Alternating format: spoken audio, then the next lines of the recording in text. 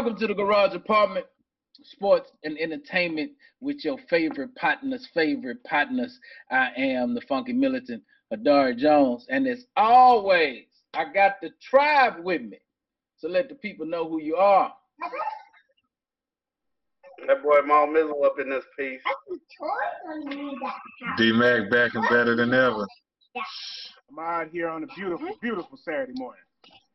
Yes, indeed. Be sure to follow us on Instagram, Twitter, Facebook. Click subscribe to our YouTube channel. And check out our website, thegarageapt.com. We got some good stuff on there. We got interviews. We got clips. We got articles. We got some great stuff on there. We even got some merchandise, man. So y'all be sure to check that out. Man, we've been on a bit of a hiatus, but we are back, and there's been quite a few things that have happened since our last show. So let's talk about it. You know, of course, with the global pandemic and the civil unrest and even dodging hurricanes, man, and quite a few things have happened and occurred since our last show. But the biggest one right now, the biggest news is the NBA and its protest of social injustice and the killings of black men and women. Now, D, I'm going to throw it to you because I know that you were quite proud and pleased with the players' efforts. So what is your take? How do you feel about the NBA and the protest? Well, thank you very much, sir. I was pleased with it. I was very happy with it. The way I see it, they were trying, first off, just a little history. There were several players that did not want to play. They did not want to come back because they felt like it would take attention away from the ongoing protests, Black Lives Matter, police brutality, all those things like that. So that was before the bubble was even started. They encouraged everyone, not everyone, but some people opted out. Most people played, blah, blah, blah. They did their tributes. They were good. They lasted. Got a lot of news coverage for a little bit, and now those are falling on deaf ears. The momentum for the protests in a lot of places is dying down. And so they were already wanting to do something to bring back the attention. That was one of the reasons they came back with the Black Lives Matter on the court with the T-shirts and everything like that. So once they realized that the attention was not being garnered like they wanted, they really only had one other option if they were still going to do something, and that is literally to strike. To take your body, which is their sole form of entertainment that they are providing, and to not allow that to be entertainment for these people. That is their only recourse. And so they chose to use that. And what I like about it is that it was a unanimous thing. Not unanimous necessarily, everybody agrees that they should do it, but everybody came together and everybody did it. That is the only way that they can put additional pressure on the people who can make the change. My issue is that they, one, shouldn't make the change because they didn't make the problem, but two, they are not in the position to make the change. All they can do is bring awareness to the situation. So basically all protests do is bring awareness to a situation that people don't like. This was basically their protests bringing awareness to a situation that they don't think is right. They now have the ears, hopefully, of the people, their owners, their governors, who can do something about it. And it's now up to them to put their money where their mouth is, basically, and do something about it. So now, Ahmad, I know you were saying that you don't necessarily know how effective that truly was. Because it might have been a bit of cutting your nose off to spite your face. What do you mean by that? We talked about this off camera. We've talked about it actually pretty extensively since it's happened. What are your feelings? How do you feel? How impactful do you think the protests have been? I don't think it's been particularly that one, because it wasn't a protest. It was a postponement. It was a team decided we're not going to play right before they were scheduled to play. Which if they'd had a plan, like clearly they didn't have a plan. They had to get the union head to come on there and tell them, look, if you don't play, this is going to happen, this is going to happen, this is going to happen. Now, before they went into the bubble, if they're a united front, they should have already made that decision. Okay, if we decide not to have some sort of organization, if we decide not to play, we decide not to play, and we're willing to deal with these consequences. Clearly they weren't. Clearly everybody had not been polled. It was just a group that decided, okay, we'll grandstand and not play today. Then when they start talking those figures, and I don't know, I guess they made some sort of empty promises about what kind of initiatives they were going to do that's going to somehow stop black racist police officers from shooting black men, which I don't see how you solve that problem with that. I just think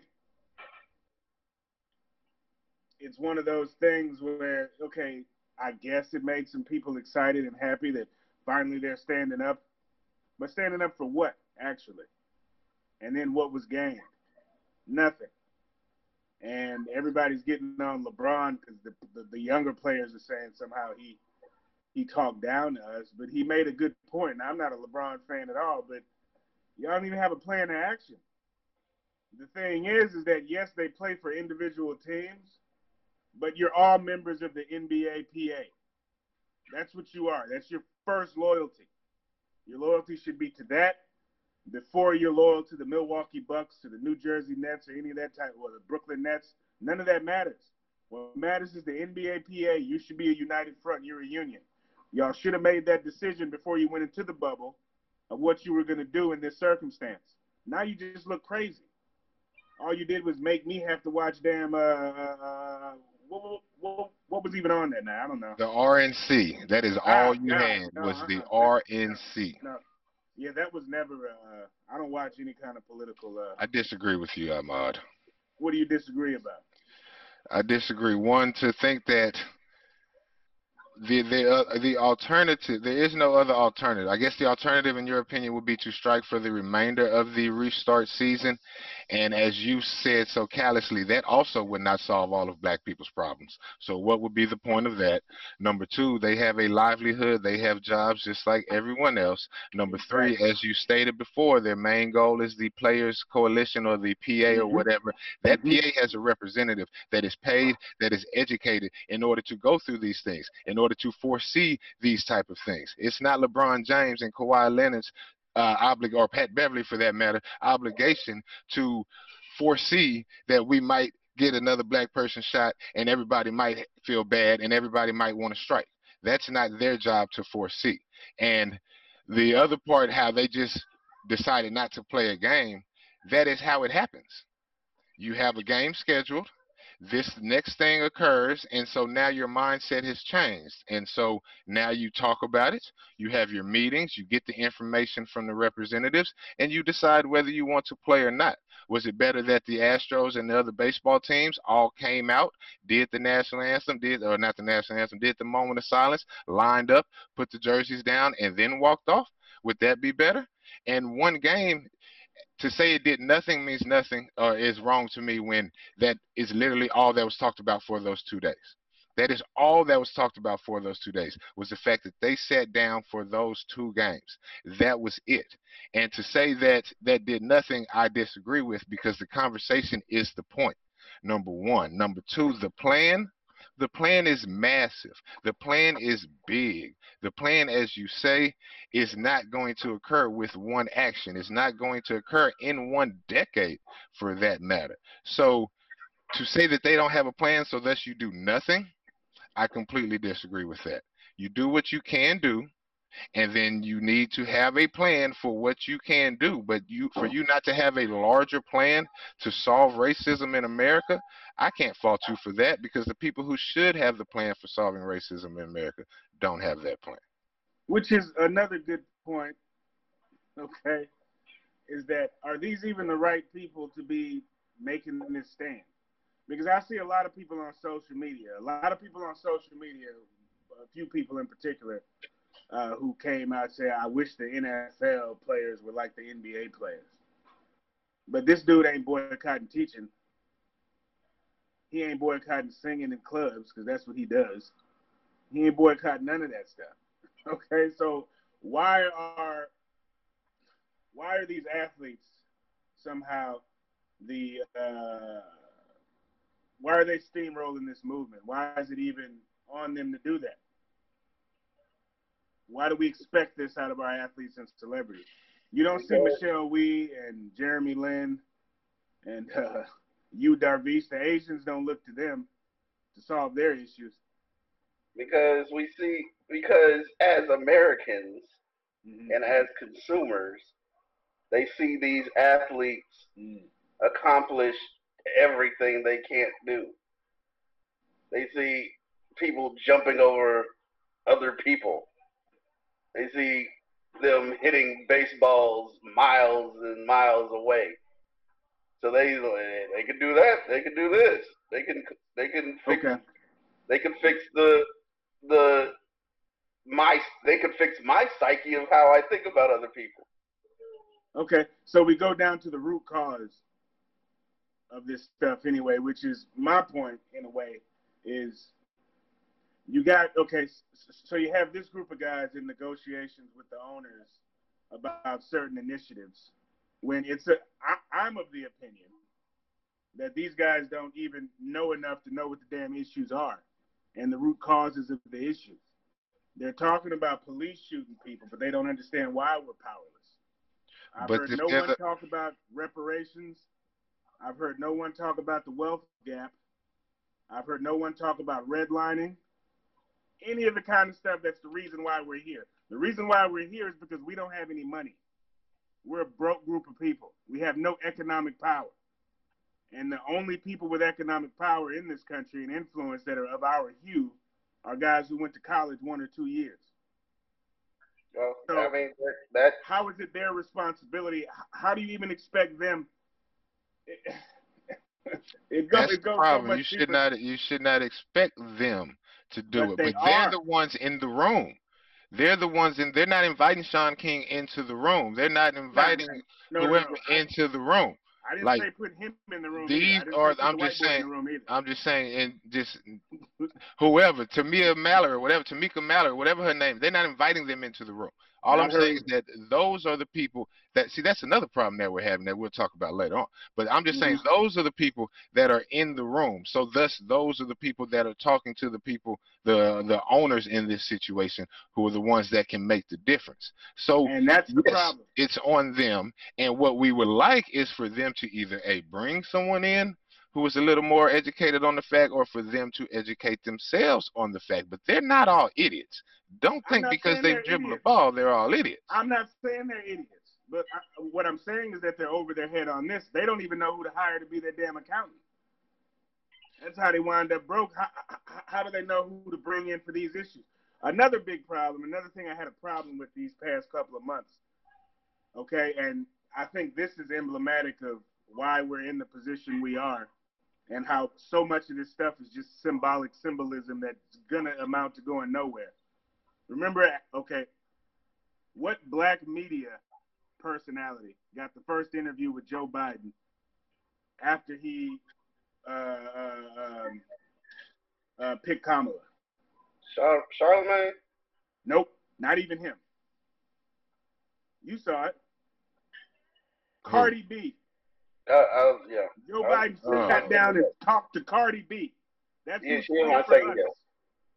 Now, first off, I don't even think she's black, but I have a problem with that anyway. Yeah, I don't see nothing. Puerto Rican, she's Dominican, whatever. She looked like the Honduran girl that worked at the store, whatever. Okay, I don't think she's black. Secondly, she don't even know what questions to ask. So why is she at the forefront asking the black questions? It wasn't Roland Martin. It wasn't anybody. It wasn't even Don Lemon. It was Cardi B. He went on there placating her. I'm Joey B. So nobody's ever serious with us. Nobody's serious with us. It's always a damn game. Nobody's serious with us. Well, I mean, people. There's actually a lot to what you just said there, because one reason being here, of course, here in America, we do for some reason we we value celebrity like no other country does. And oftentimes, like you said, because we are in such economic strife as black people, the only people who seem to obtain a significant amount of wealth that can actually change generational wealth as we call it, are our entertainers, are our athletes, are our musicians, are our actors and actresses, our models. So because those are the only individuals with generational wealth, of course, those are also the only individuals that people who also have wealth value or are around.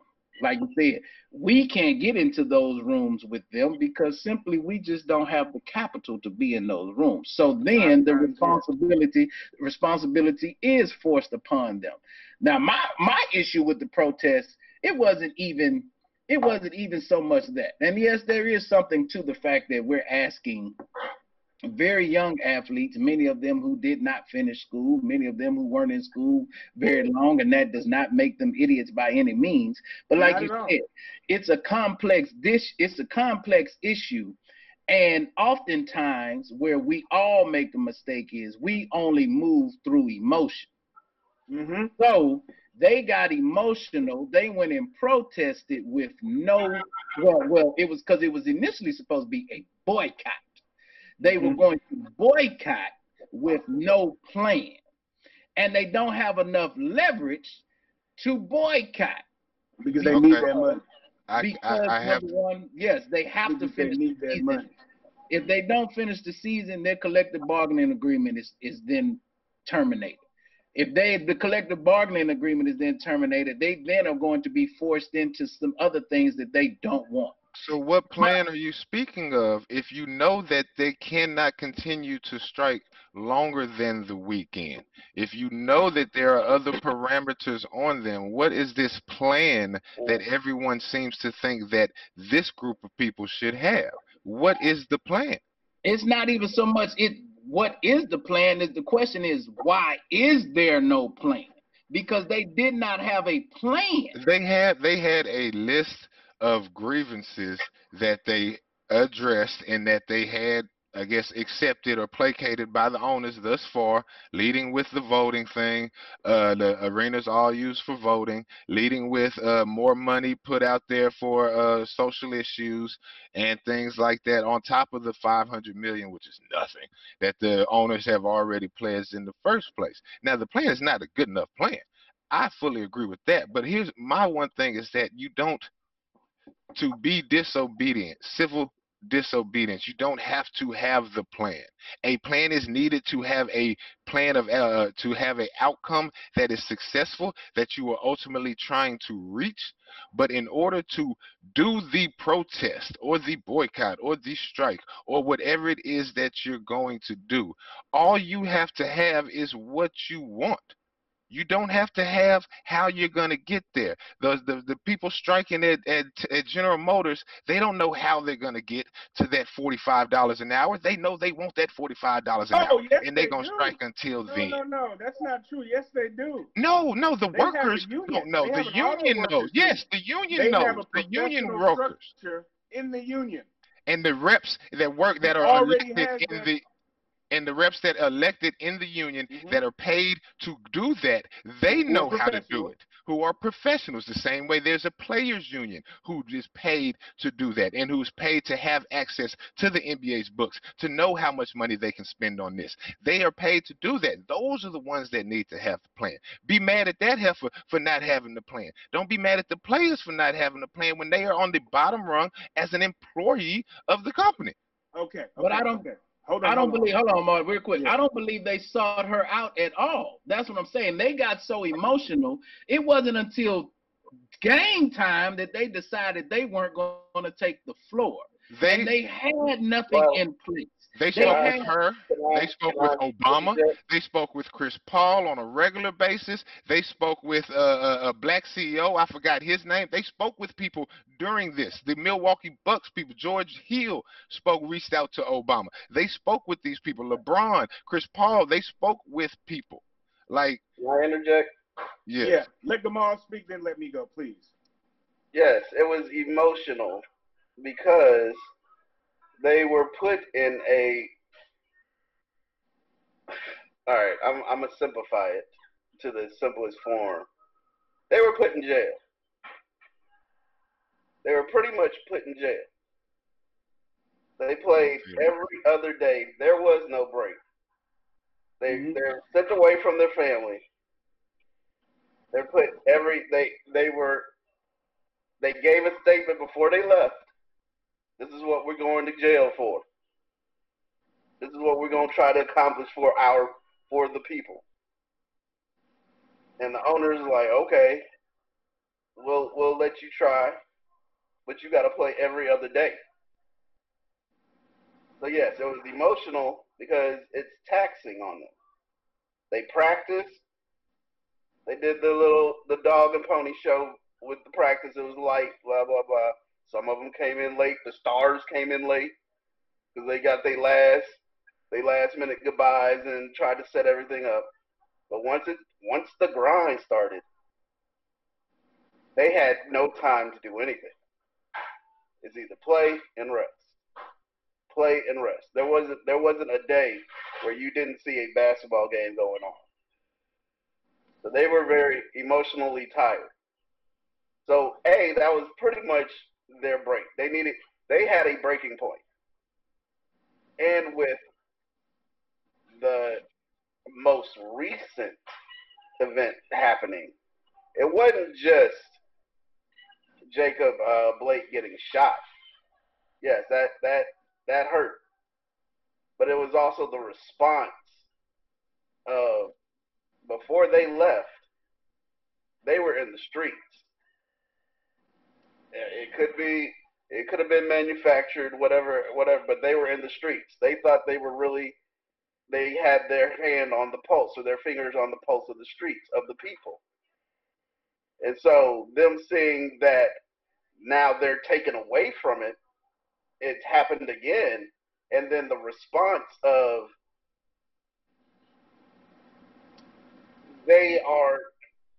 people are protesting like last time, but now you're letting somebody come from out of state and shoot them up. I don't think you would necessarily. You wouldn't really necessarily have that if LeBron out there protesting, which he wouldn't be. But even if Jaylen Brown was out there protesting, you ain't gonna let somebody from the outside just come shoot up a place. And so they're very emotional about that because their cause is not. And even with a plan, I mean, what? Honestly, here's my honest question. And this is for everybody who looks at this. Hey, what do you think they are? What do you think these people are? What plan are you talking about? Plan for what? All they can do is plan to acknowledge the problem. They can't come up with a solution. They like us. Honestly, all they do is make money and they can vote.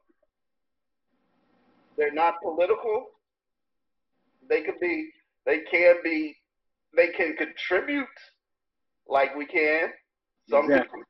They can contribute more like we can, unlike we can. But none of them run for office. None of them can take a stand because of the stand that their business owners take, because they don't want to lose that money. So what is the real plan? Everybody's like they have to have a plan. No, they don't have to have a plan. They really don't have to have a plan.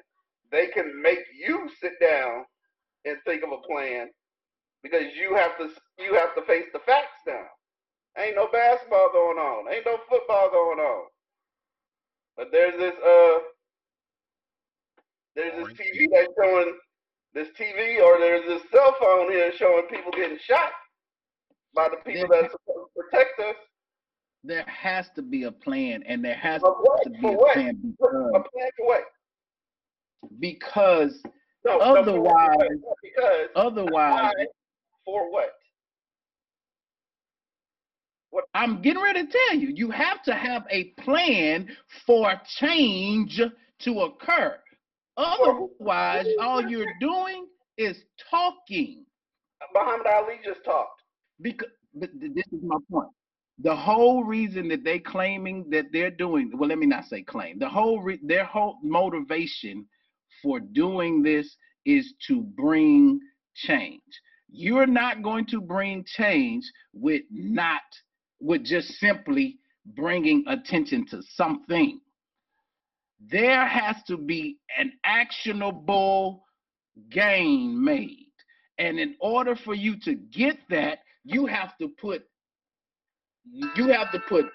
movements in place. You have to put there has to be a cause and an effect, meaning you have to do something which then causes this to happen, which then causes this to happen, which then causes this to happen, which then causes this to happen.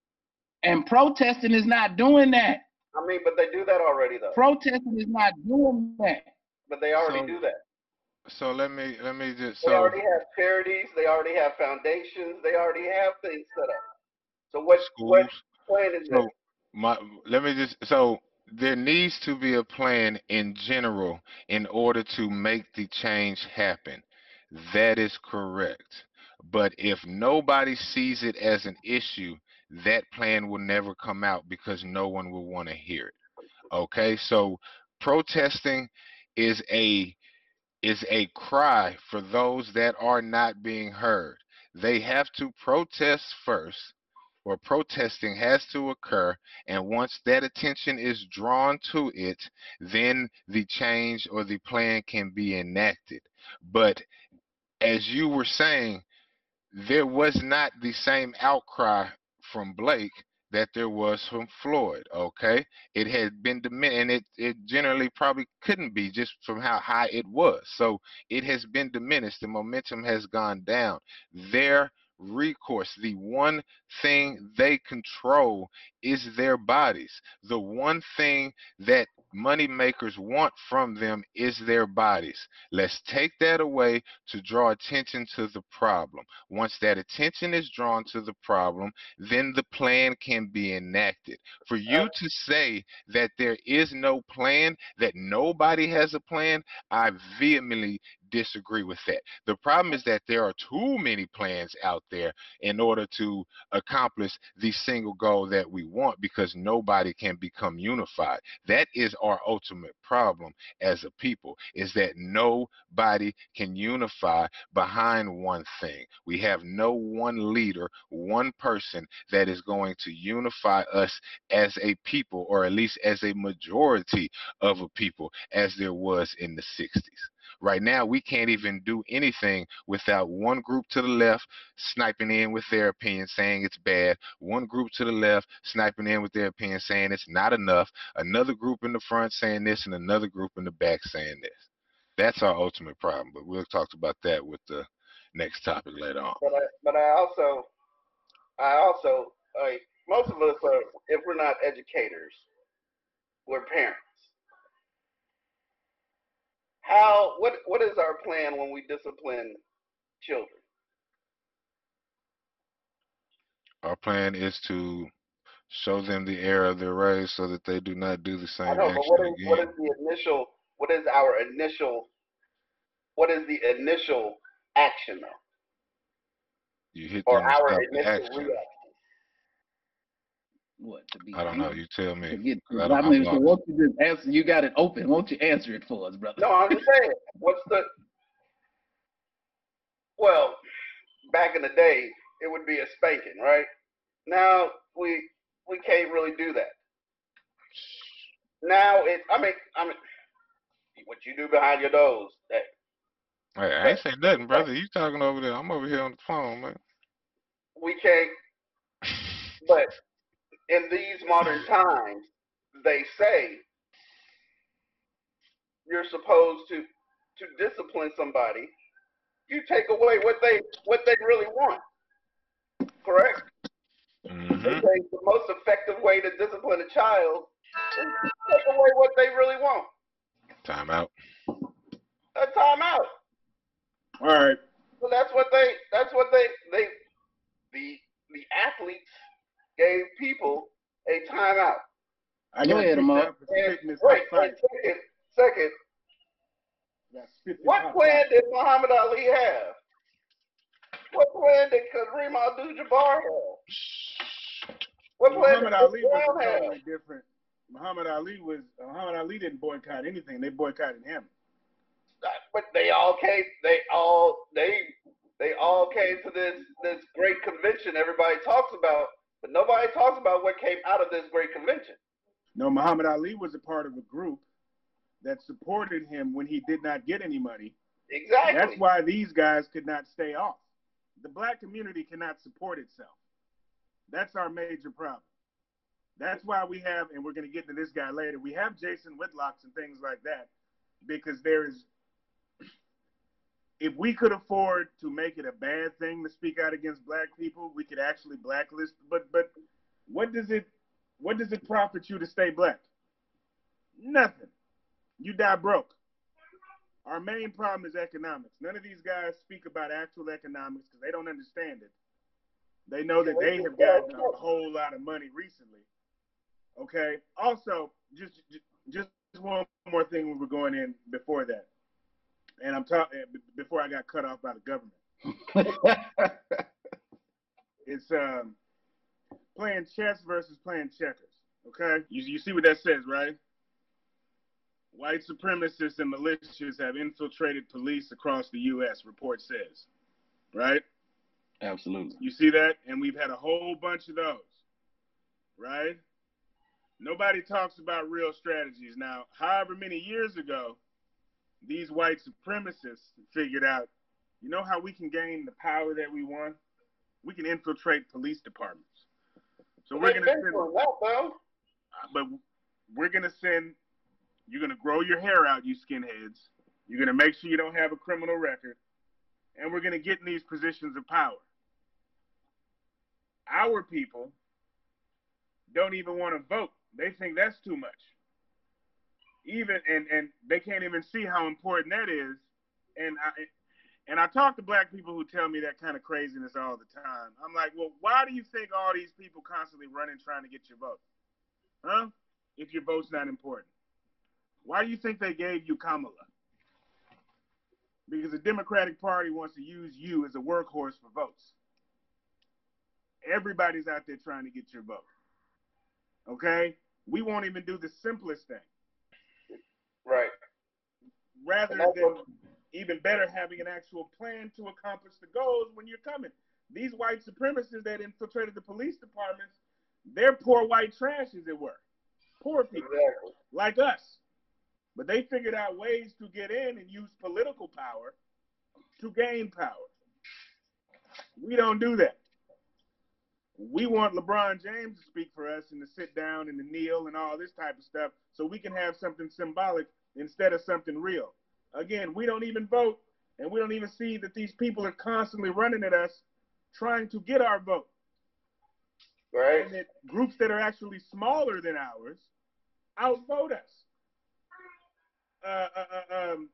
What's it? Mike Pence a person like Mike Pence should never win an office in this country, because that person is in such the minority of opinions in this country. But you know what? The people behind him show up and vote. Exactly. You talk to mainstream Americans, they do not think like Mike Pence. But somehow this guy's the vice president of the United States. Donald Trump even. But you know what? The people that support him, they get out and they vote. We won't even do the simplest thing. So it's playing chess versus playing checkers. We're playing checkers. We're not going to play basketball for 2 days. What's that going to do? It brings attention. We already have everybody's attention. We had their attention after George Floyd. And it's been squandered.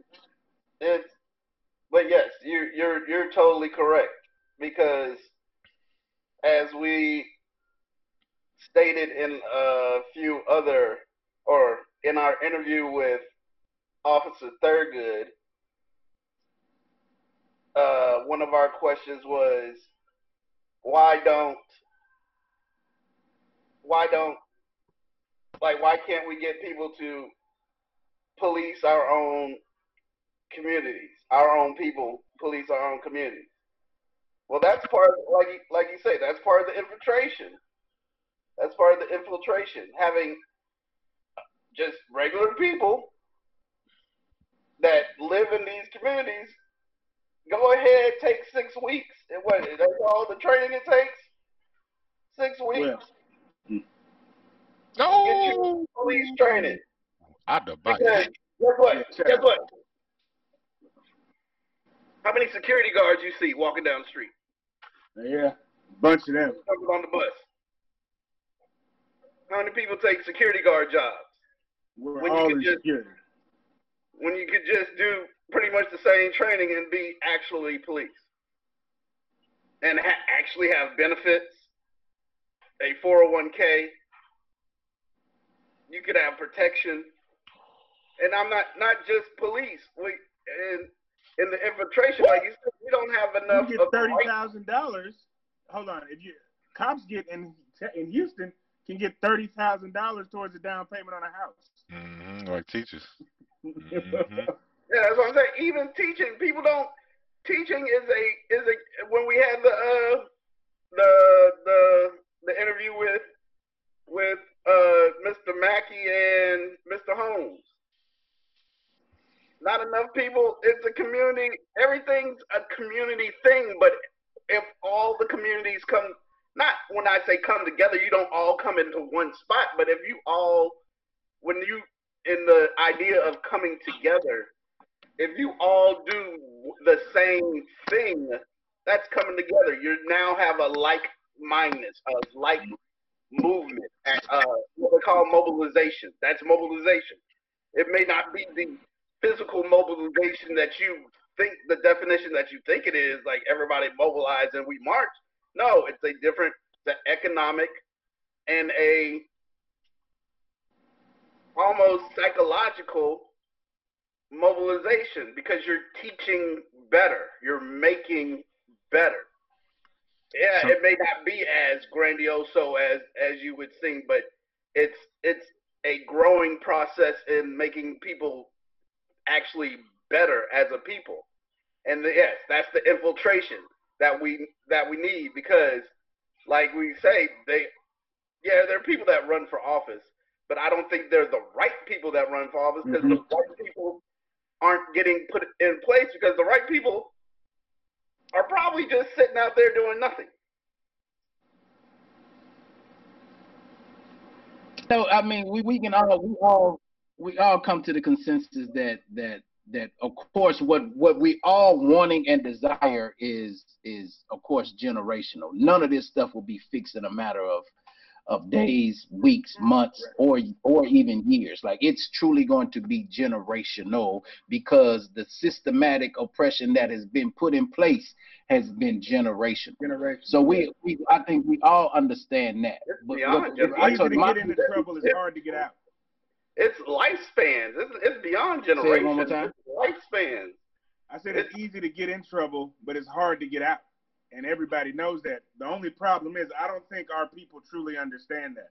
And for DRC, that when we were in the group text the other day, that's why this is one of the reasons that I disagree with the talented 10 thing, is because I don't really think that even our black elite understand the issues of the rank and file in our community. They're too far removed from it.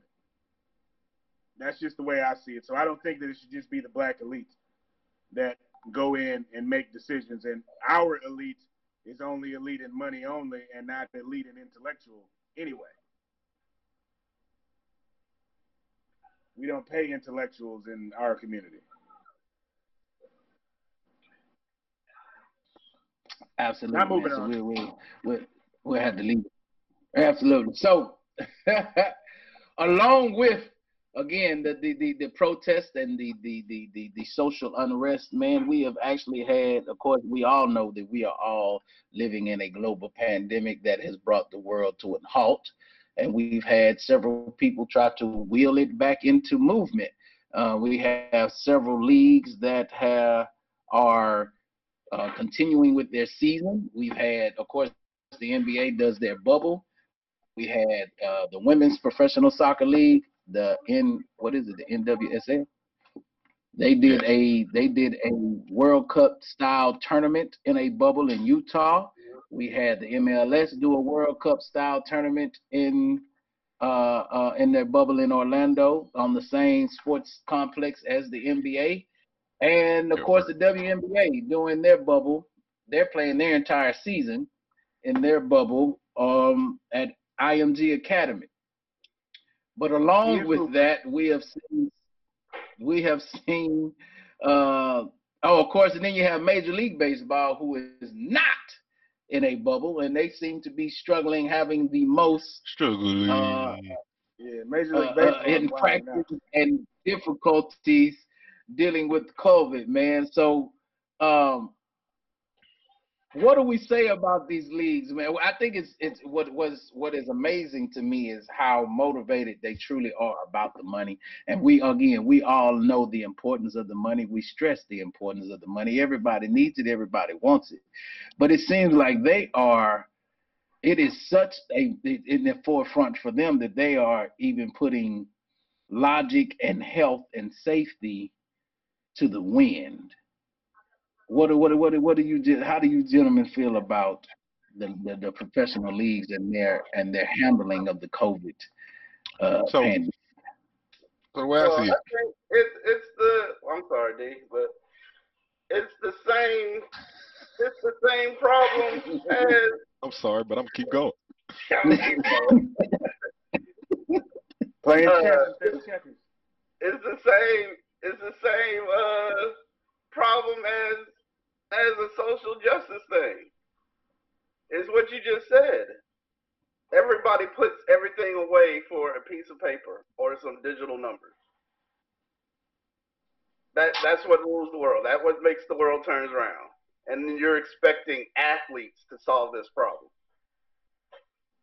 And when you have owners, they have a brain, they have a heart, they have compassion. Do they? I mean, they do. They have it. They may not have it for their employees, but they got it for something. That's not how I you mean, they get ain't to be a becoming rich. I billionaire, was gonna brother. say they becoming rich off that for no reason. You All know what right, I'm see saying? now, But hey, you then gotta we can't. understand. If that's what we gonna say, that's how they get rich. We can't complain because that's the business model. Oh, that's my point. So, and when it comes to it's See, about that's why I keep going, and I can segue straight into your point. it's about it's about perspective. So, as a professional league, my one goal is to make money. That is my one goal is to make money. So to think that they would try to get back and make money, that's not surprising to me. Um, Now you have to have the players or employees or the players to make your money. So you have to have a similar, some sort of safety precautions in place for your players. One would think, um, which is why the NBA, the NHL, WNBA, they did it the correct way, due to the bubble. NFL just literally the amount of people all together with what 10 NBA teams is like 90 something people, just the players. That's one NFL team alone. So like the size of that bubble would be ridiculous, and the amount of people that would have to adhere to that bubble would be absurd. So not you, it's going to be difficult to do the bubble in those situations. So they're going to have to figure out some other way to do it. And honestly, the NFL, I assume that they're just not going to report it. I mean, the NFL has shown no compassion towards their players in any shape, form, or fashion yet.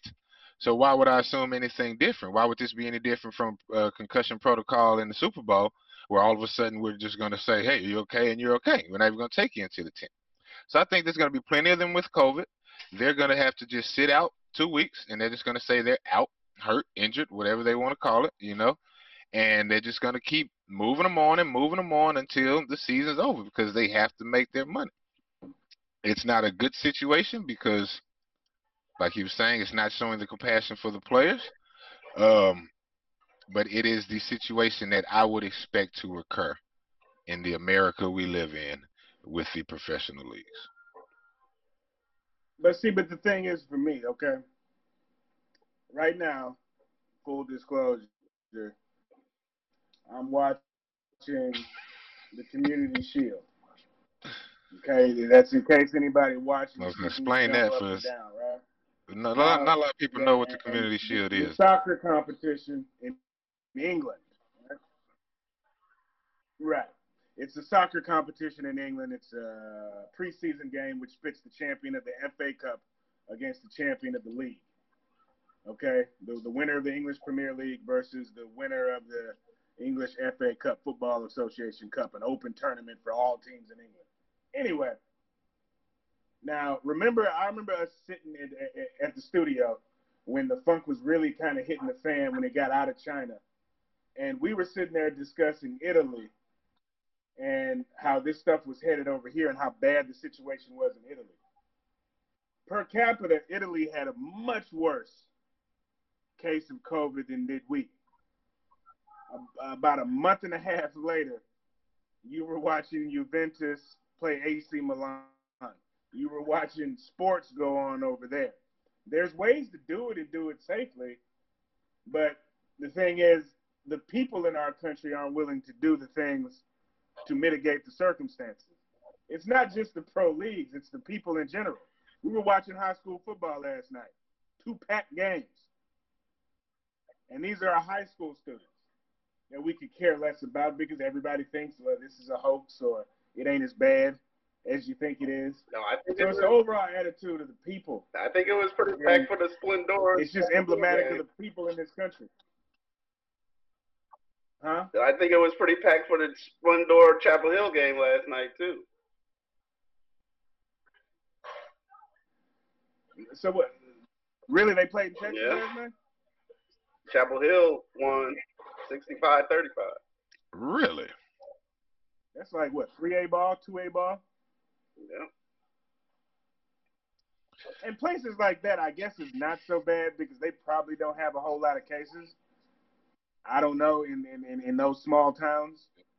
But when you start playing in Houston and Dallas and San Antonio, there's going to be problems.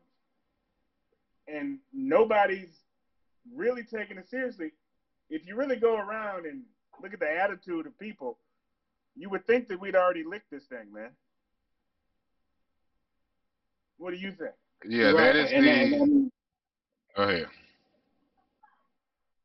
I was gonna say that's the amazing part to me is everyone's attitude towards it is that this is under control and it's far from it. Like I was mentioning last night while we were watching the game, I said, man, I'm uncomfortable watching this, man. I cannot believe that people would put children playing a game. I mean, because ultimately that's all it is. There's no that high school football. Yeah, it generates some money, but what? I mean, what are they actually generating to the High point? school money doesn't. High school ball That's what I'm does not saying. generate money. Hey, at least high Say it school again. football is extracurricular to the school's curriculum. If you were in the groups I'm in, you would see that they're having national youth football tournaments right now with teams traveling, playing each other. Okay? Youth football. From hot spot to hot spot. Okay? I'm talking about 6 and under traveling from D.C. to Tallahassee, Florida to play youth football. Right, and so that's what I'm saying. I'm truly confused and I'm not understanding that because even with the NCAA and we all know the amount of money that football generates for the NCAA, but the division, like you actually have 2 major conferences refusing to play, 3 other conferences saying they're going to play regardless. You got people petitioning to want to play, and with all of this, their campuses are having outbreaks. So you're saying to me, it's not safe enough to attend school, but we can go play sports. Like the priorities here are just I agree with you wholeheartedly. The Big Ten says that they're about to play it. They're going to revise it, and they're going to be coming back soon. Pac-10, their players are still tripping, so I don't think the Pac-10 is going to play at all. Hey, hold on. We ain't tripping. The Pac-10 players are. If you're the Pac-10, you tripping. The Pac-10, you tripping because y'all saying y'all ain't gonna play. So, but we've repeated the Hello? mantra though. Money makes this go round. Yeah, but if everybody else is playing and you all are not playing and the Pac-10 is not playing, that's not going to end well for those players. It's not going to end well for those players because their Pac-10 is missing out on a lot of money due to one group of people. It's not going to end well for those players. But that's not where I'm at. I'm at where Hadara was saying. That is the country, bro. I'm sitting here dealing with the same thing at my house. My wife is a teacher, and they have no students allowed on campus up until September or something. But yet the athletics department is still going. The athletes are coming up to the school in the mornings and are practicing and are lifting weights and are roaming the school and doing things, catching COVID and all. Like, so this is just this is not, it's like you say, it's the colleges not taking care, it's the school districts, it's everybody is basically, but if you think about it, ultimately it makes sense because the United States of America is built on money, it's built on capital, and you can't have capital if nobody's moving. Simple as that. So they are going to have to get people back so that you can make your money so that America will be America. What I hate about it is that if that's the case, then that's the decision they should have made at first. Because what was that 3 months for, where everyone was sitting on their butts, everyone was not doing anything, couldn't go anywhere, was doing blah, blah, blah. It was supposed to give them time to get everything prepared. And like what whatchamacallit was saying, we have had the worst response in the world. In the world, maybe third worst response, because Brazil was pretty bad as well. And I'm hearing there's some places in Africa that's tripping. But I mean, with our pure population, they cured polio though, I think. With our population, with our medical advances and the capabilities that we have here, there is no reason for COVID to be affecting us in the manner in which it is, except for pure incompetence. Well, again, like I say, money rules. Like we said, cash money rules everything around me. Pretty much, cash rules everything around us, and dollar bills, y'all. Everything makes money. So even the little leagues, they make money off the registrations and the teams. They make millions. Everybody makes money. So it doesn't even matter. The attitudes of, okay, it's next man up. We still having babies, so that next person's gonna play. You know what I'm saying? And the RC that 3 months, it's all psychological warfare too. That 3 months is for you to get bored, get upset, and ready to do anything. Just grab my rifle and storm the courthouse. Exactly. It's for you to just get upset, get bored. But I'm tired of this. I'm about to make something happen. All right. Let me show you something that's so ridiculous, and because I've been getting called to referee games all summer. But let me show you something so ridiculous. Let me show you how much people want to play. Let me show you this product right here. Hold on. I got to show you this product. Okay, so y'all see my screen, right? Mm-hmm. You see that? Mm-hmm. You see that thing? That's just your home screen. Huh? All we see is your home screen. Oh, Lord. Okay, that's for your whistle? That's a Fox 40 whistle mic. Because I thought that was for something else, and I was like, dude, I know, right? What's going on? It makes you think of the Gimp on Pulp Fiction. Pulp Fiction, right? yeah, this is how bad they're trying to get us to do youth sports and all this type of stuff. This is what they want you to wear. Now, explain to me how I can verbally report a foul with that damn thing on. But yeah, this is where we are, people. And they say it's gonna be here for a while longer. Till this vaccine comes around, but they're about to have a home test for it, they say. They say, Yeah. I heard on NPR, we've put over $1 billion into testing for COVID-19, but the United States has put $250 million into vaccines. The government, that is, has put only $250 million into a vaccine, which would stop the effect of the COVID, but put over $1 billion into finding out who had it. We all know it's easier to treat. I mean, it's cheaper to treat than. I mean, it's more profitable to treat than to cure.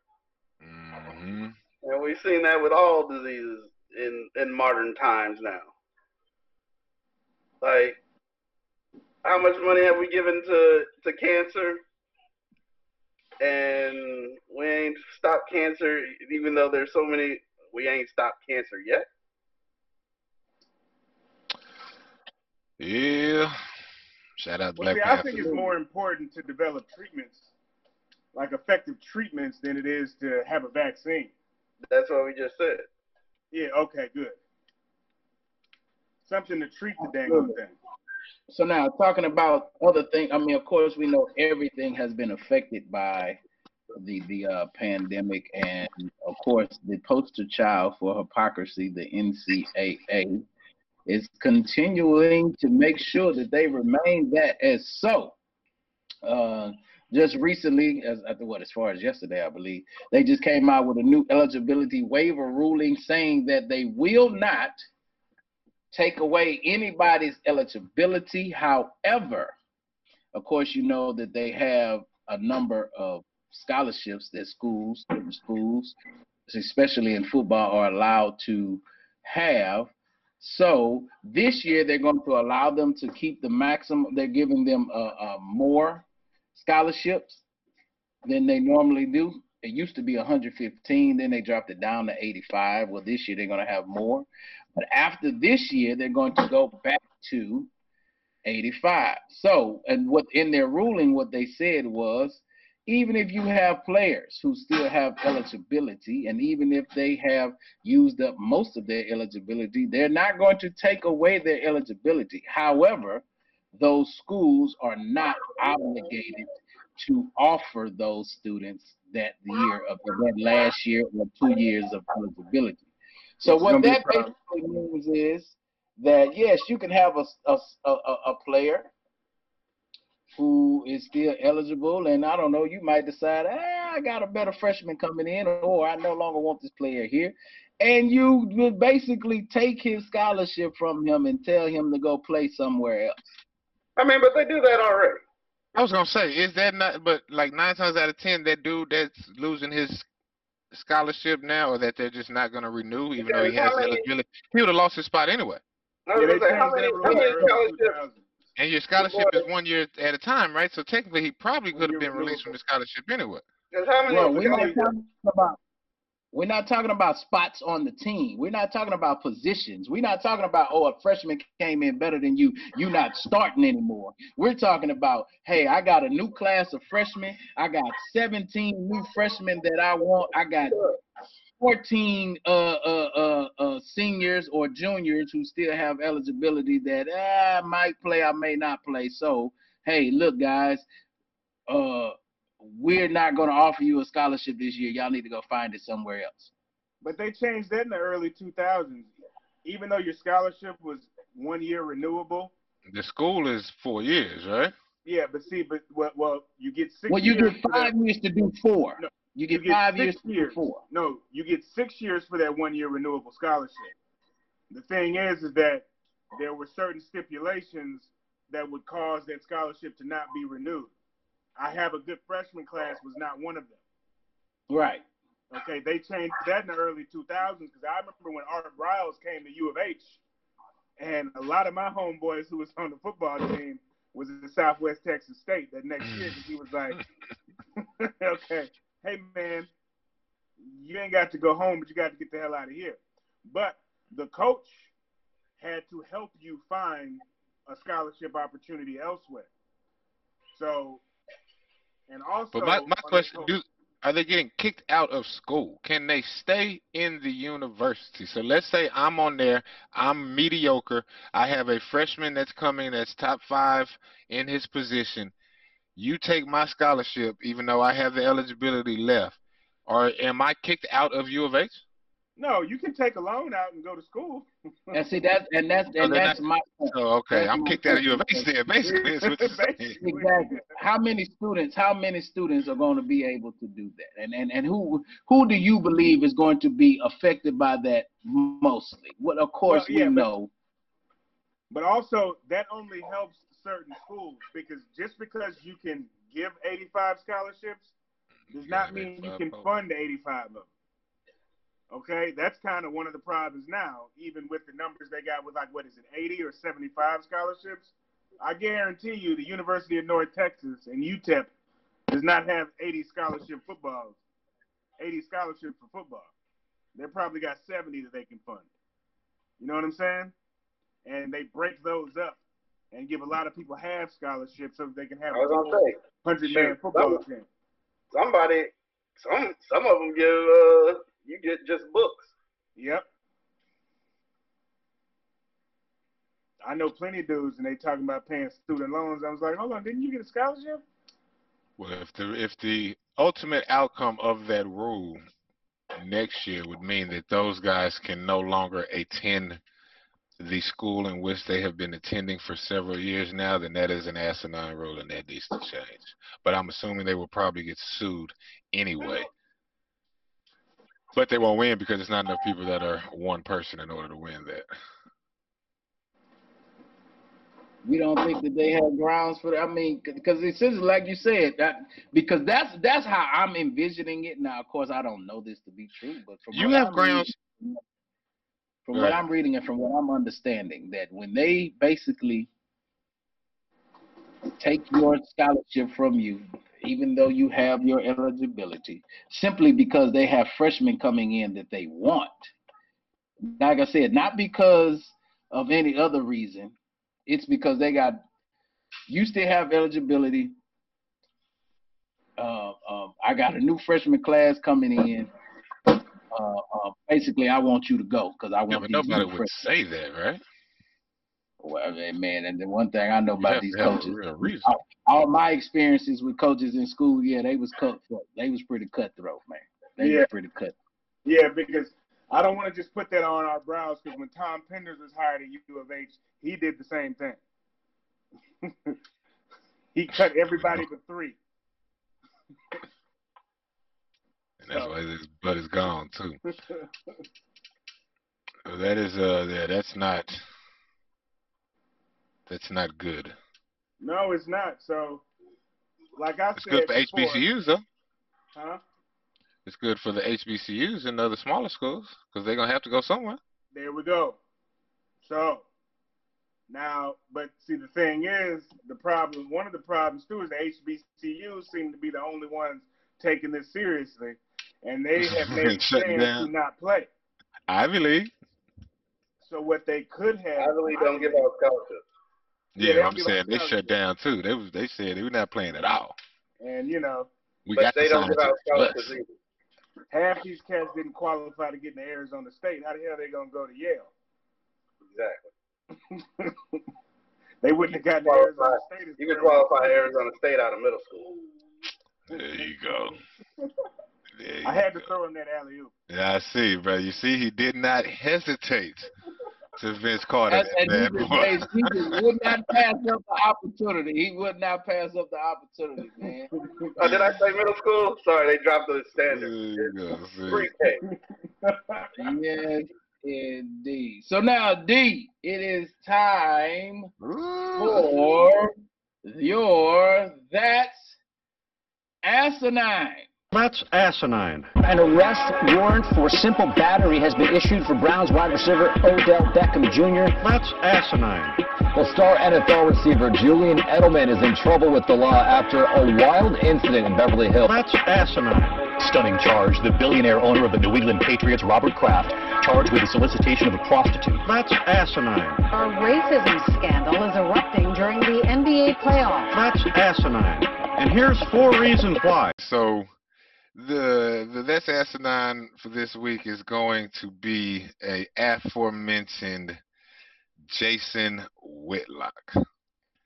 So just a brief history on Jason Whitlock. He is a sports writer, originally from Kansas City is where he began writing. I know he played college sports at Ball State. He used to have radio shows 15, 20 years ago. So he's a black sports writer who has been around for a while, who was involved in the game, never had any professional looks, but was involved collegiately and obviously through high school, and has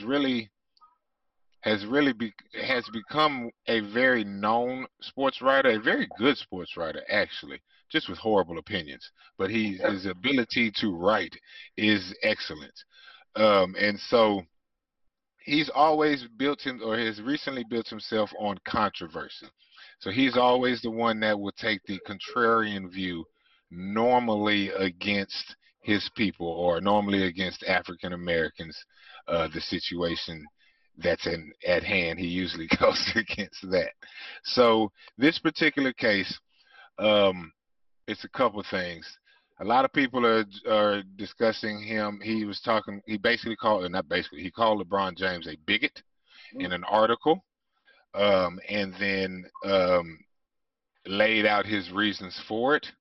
I'll touch on that briefly, but the main point that I wanted to get to was the fact that he came on a radio station on Outkick the Coverage with Clay Travis. I believe his name is Clay Travis. He Sound came like on a his country music star, doesn't very much so, and he's from here. But he came on there and literally said that the Democrats and LeBron James and everything were pandering, like they always say, were pandering to the black community, and that the Democratic Party was basically out to bring down society. Was basically their whole goal was to make everything bad, to make everyone lose money, to make everyone lose their jobs in order to have society outright evil, or not evil, just have society bad. I took that with high offense, mainly because it just doesn't make any sense. I don't see what their benefit from everything going to shit, for lack of a better term, would be. It's so stupid because they have the same economic policy. The same economic policy. It's crazy. And then the thing that really got me was a Democrat a few years ago. Exactly. The thing that got me was he felt the backlash coming, so he felt the need to inject the fact that this is not a partisan thing. He says he's not a Democrat. He says he's not a Republican because he does not vote at all. Okay? That he does not vote at all. That he don't even vote for mayor, right? Doesn't even vote for anything, he says. Not local, not anything. He does not vote. So that's what really kind of irked me there, because that's one of the pet peeves that I have, is that yes, you have issues, you can complain all you would like to do, that's fine. Also, voting is a right, which means you can choose to do it or you can choose not to. I understand that. It's your choice. That is what makes America beautiful. But if you do not vote and have no plans on voting, I would appreciate it if you simply refrain from the deep dives into politics, because I understand you have your opinion and you are able to have your opinion. It is an important opinion, as everyone's opinion is important. But when you say your opinion and then come back and say, I do not vote, that basically tells me that all you are willing to do is express your opinion. And that's fine. You can express your opinion, as I stated before, but what I call expressing your opinion, others might call a blowhard. Others might call talking out the side of their neck. Others might call just talking, no action. So that's what really irks me with him, was the simple fact that he felt, and he's not an idiot. He's a very intellectual individual. He's smart. He reads. He's continuing to educate himself. But the simple fact that he would say that just let me know a little bit of insight into how, let's just say, I'm not going to say that. That would be slanderous. I'm just going to say how he truly thinks and how sometimes he doesn't think. And then how he has the blinders on to see only certain sides and see those as right and not others. As far as I'm concerned, he committed libel against LeBron James anyway. You're talking about slandering him.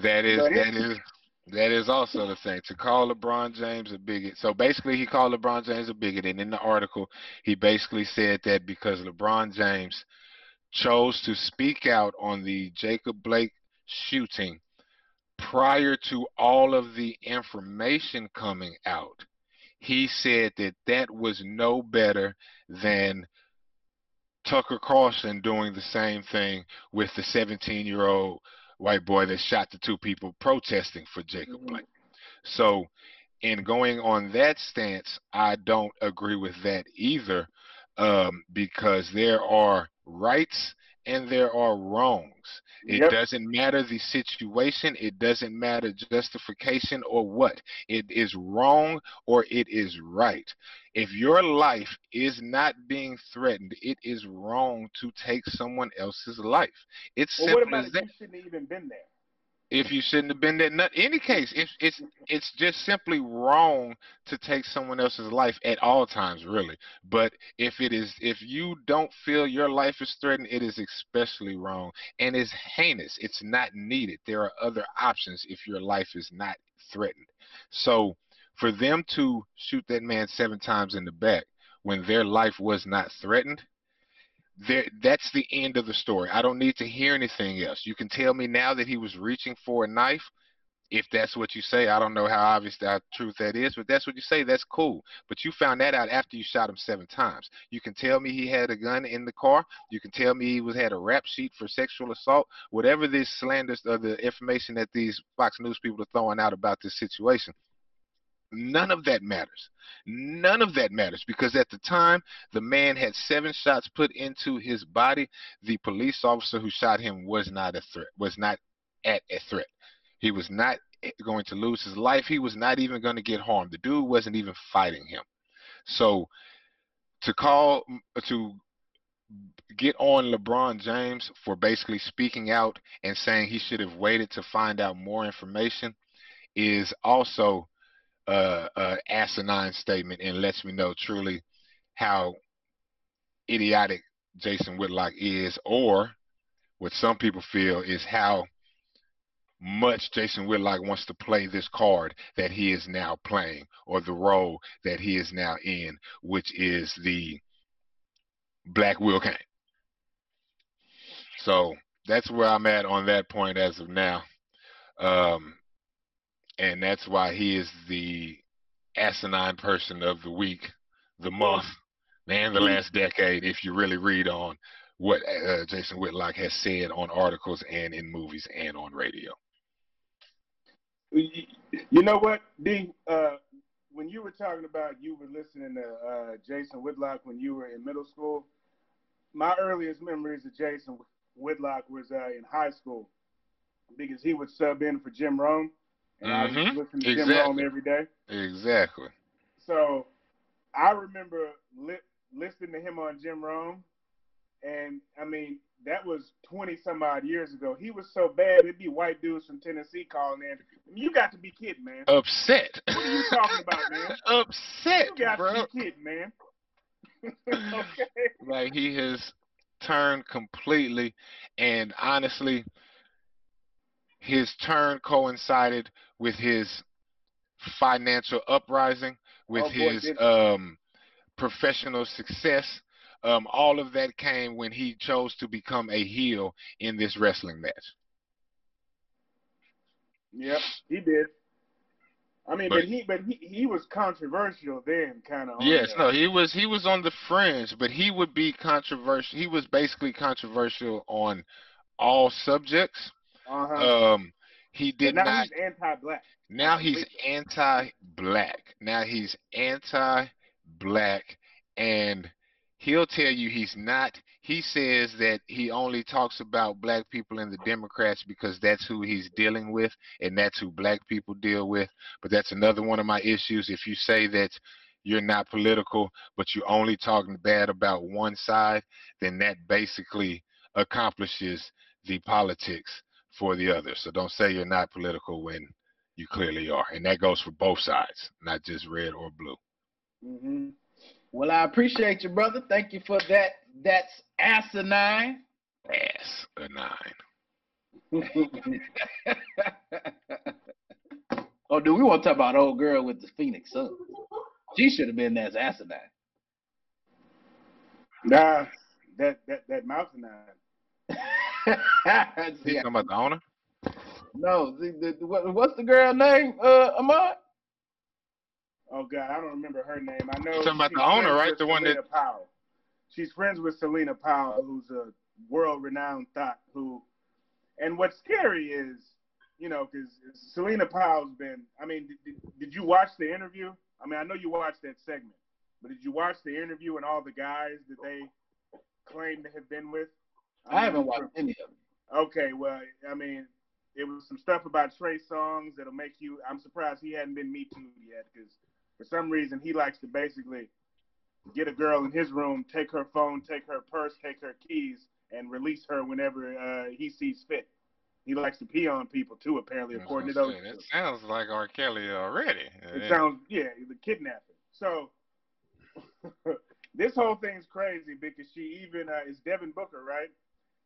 She wound up saying his name. It was 7 guys from the team, which, I mean, you talk about the bubble. Now, she did say it was 2 years ago on her birthday, and she didn't do it for the money. She did it for the D. And it's a WNBA player? She did it for the what? No. This is a thought. Oh. She didn't do it for the money. She did it for the what? For the D. D. And because it was lit. Listen to that interview, right? Okay, because what I posted on there when I posted the interview on our Garage Apartment Facebook page was, go hug your daughter. Yeah. Tell her she's smart. Tell her she's pretty. Tell her she can be anything. Even if it ain't true. Tell her. Okay? Because you don't want her doing that. Right. Doing a 7-man mouth gangbang. Now, she came in, she said that they just barged in the room because they saw her at the hotel. She was upstairs getting effed by another guy who works with the team when they barged in, and she put them all on the bed. They barged in the hotel room. Huh? They barged in a hotel room. In a hotel room where she was in making love, if you don't have love to another member of the Phoenix Suns staff. Exactly. Now, what's scary when you listen to these girls talk is that COVID ain't the only infection you got to worry about. Okay? Circling around I'm surprised more guys didn't come out like magic, because these guys really do. Because Selena Powell, her friend, she was one of the girls who outed Soulja Boy. Most recently, she had a spat with Snoop Dogg. Now, Snoop Dogg is 50. I don't know why he's out here banging 24-year-old thoughts. Because that's what you would do at 50. Not that's these. What you want to do. Not these. I would not touch either one of these. I'm nasty, but I got standards. I would touch either one of these. Hey, let's be careful now. Let's be careful here. No, I'm saying, what I would potentially do. But it wouldn't be one I of got some stories about Snoop's family dynamic by a primary source, but I won't indulge in that. Even still, you got a girl that runs her mouth about banging all these stars. Snoop should know better. And then how you sitting around 7 of y'all young, in-shape professional athletes, rich, and 7 of y'all sharing one mouth? That's crazy. Who's the last one? That's I love y'all to death, I do, man, but no. That was, wait, okay, so what did I miss? Where was the WNBA come in? Where did that Oh come no, from? no, the WNBA has nothing to do with that. Okay, thank you, because I was waiting on you to bring that back around, and I'm like, what?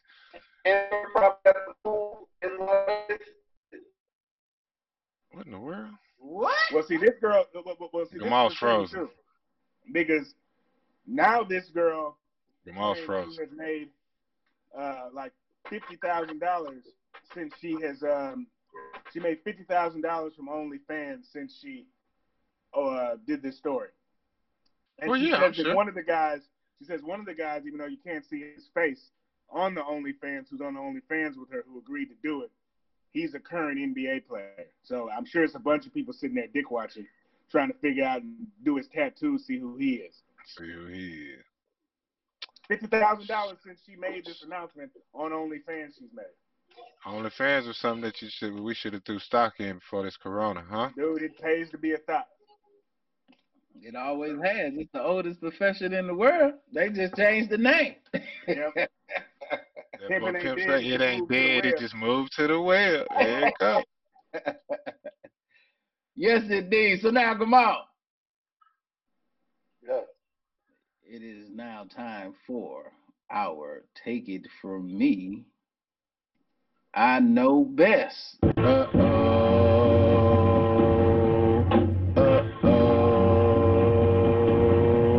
Take it from me.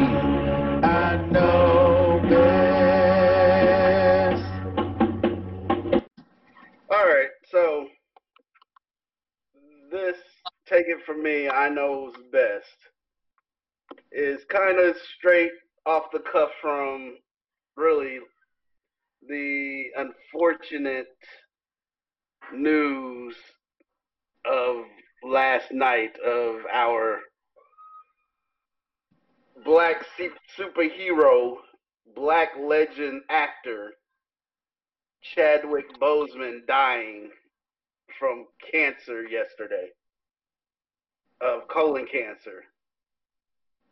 Not saying that I've had any type, but he was what, 43 when he finally passed. 4-year battle with colon cancer. I am now 41, and through recent events of me trying to get my health together, I've had now the acknowledgement and the reawareness of having to have my colon to be checked. And not saying that I have anything, not even, at least I don't even know yet. But it is now reported that, of course, black people, black men especially, are at high risk of getting colon cancer and prostate cancer at a alarming rate, and at such a young age now. So my real take it for me is, hey, everybody, let's stay as healthy as we can. We have so much that this earth is now fighting against us. Not only are people fighting against us, but the earth is getting about tired of us too and trying to get rid of us. So please take care, get healthy, get checked. Even if it's just random, regular checks, just make sure you know about your body. It doesn't have to be anything about any specific. Just make sure your body, your well-being is at peak position. Because there could be, I mean, you got children. We don't want you to leave early before your children get a chance to get all the knowledge and all what they need from you and stuff like that. So take it from me. Well, thank you for that, sir. If I can interject really quickly. I was watching the news, and they were talking about Chadwick, and they said that colon and rectal cancer, it is recommended you begin screening at 45, which would Yeah. not help Chadwick, ironically, but that's what And the that 40, recommendations but are that, right now. well, they say 45 because it's a good medium, but your doctor really will tell you, because my doctor is like, yeah, we'll wait till 45, but they've done many other type screenings before they got there, before they like, hey, All up in there, huh? before they really gotten in there. There's still blood screenings like your A1Cs and stuff like that. That really tells what could be happening already. So it's really up to your doctor. If your doctor sees something very alarming or irregular, they may check earlier than 45. Hopefully so. It's plenty of going on today in Black history. That boy Charlie Parker was born. The wide receiver for the Dolphins? No, that's Devontae Parker, dummy. You right, my man, Devontae Parker. I said Charlie Parker. Oh, enunciate, brother, enunciate. Today is Michael Jackson's birthday. Really? I did not know that. Michael Jackson's birthday. Gotta play some good music today, then. And today Grab a also, couple well, it's a crotches. lot going on, but of Segway facts. Today in 1957, Congress passed the Civil Rights Act of 1957. Wow. Okay. So That's big. And yesterday was the anniversary of the March on Washington. Mm-hmm. So today, August 29th, today in Black history, we've had Charlie Parker was born, Michael Jackson was born. It was First civil rights movement. the day after the March on Washington and the 57th year anniversary of the March on Washington. And who else? What did I miss? Also, Dina Washington was born. I don't know. The jazz songstress. Yes. Oh, okay. The Civil Rights Act of 1957? Oh, thank you. Civil Rights Act 57. So we've had some significant contributors to African American culture and music, and then of course some significant events on this day in Black history. Man, I appreciate you fellas, man, and that pretty much wraps us up, man. You know, again, you have been watching the Garage Apartment.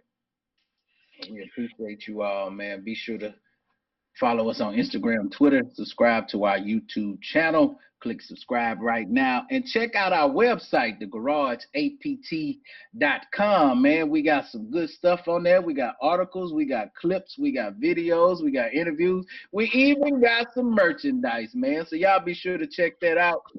And until next time, man, y'all be blessed. Y'all be good. If you can't be good, then be good at it. We'll holler at y'all till next time. Follow the Garage Apartment on Facebook, Instagram, and Twitter. Tweet, photos, videos.